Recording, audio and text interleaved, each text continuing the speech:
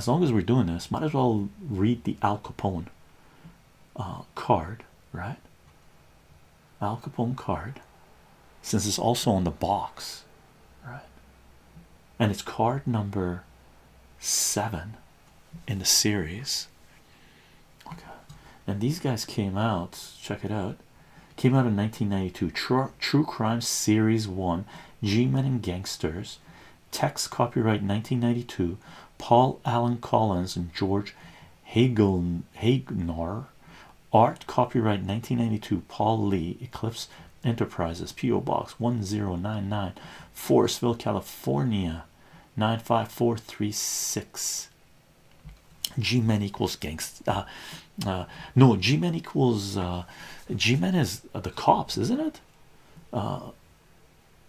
Gangster Man, is it Gangster Man? No, I think G-Men is like FBI, right? So, you know, there's 220 cards here. We're picking one, and you know, at some point maybe we'll read the whole thing, right? So card number 7 from series 1 of True Crime from Eclipse Comics, Al Capone. Alfonso Capone grew up in Brooklyn slums and was thrown out of school in the 6th grade for attacking his teacher. What a badass.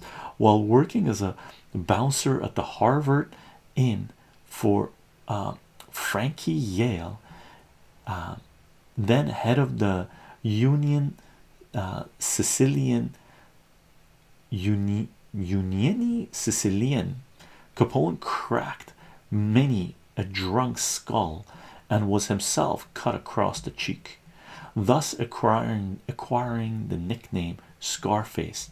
By 1919, Capone was suspected of 2 murders and had became close friends with many future mobsters, including Lucky Luciano, Ciro Terranova, and Johnny Torino. Capone was working for Torino in Chicago when Torino took over Big Jim Colosimo's mob in 1920. Torino set Capone up at the Four Deuces saloon as a bodyguard, chauffeur, and brothel pitchman. Capone was Torino's right-hand man, learning the business while Torino created a multi-million-dollar crime syndicate employing 1,000 men. In 1925, Torino was wounded in a gang shooting. He retired a multi-millionaire, leaving Capone to inherit his remarkable criminal organization.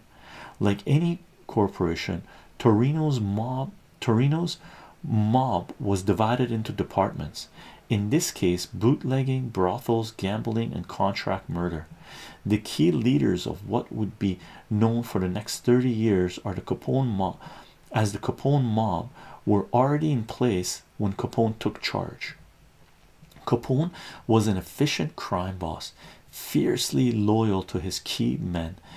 He often continued gang wars rather than turn a single hitman over to the enemy for retribution. He was the first mobster to court reporters, occasionally even holding press conferences. He would need all his skill to survive the next 4 years, as the Torino O'Banian feud gave rise to the bloodiest gang war in US history. See card 8, Peter von Fratzus. Peter von Fratzus. We have Peter von Fratzus here. Peter von Fratzus. Look at that slim mustache, right?